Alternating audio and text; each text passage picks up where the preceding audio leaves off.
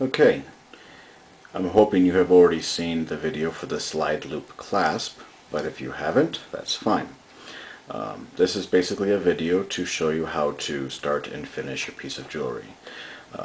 First thing you want to do is to make sure it's well secured, and I like to use this kind of paper clip. You can clip it onto your pant leg, your pillow, your little brother, whatever. And it works pretty well, and you don't have to worry about hurting your little brother. And when you're finished, you have the loop there and you finish tying your knots, you can always unclip that part and it slips right off. And it's a lot easier to use, I think, and a little bit safer than using a safety pin, because you might stab your little brother.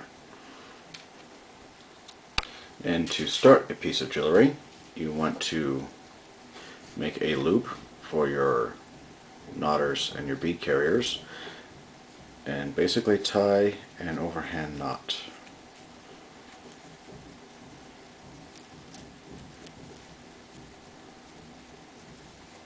Like so.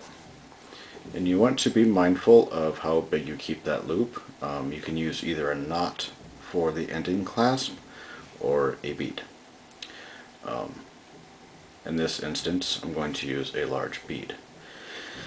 I also left a very large hole there. And then so you would continue tying square knots or spiral knots or whatever along this length. And then when you finish, you would tie another square knot. And then, like I said, I'm going to use a large hole bead.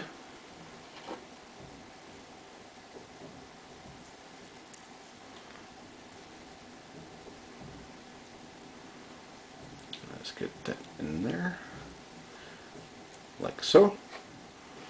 And then tie another overhand knot.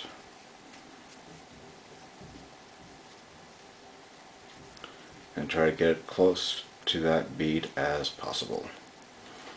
So if you can envision your knots here, and this is a bracelet, you would take these loose ends, pass them through the loop,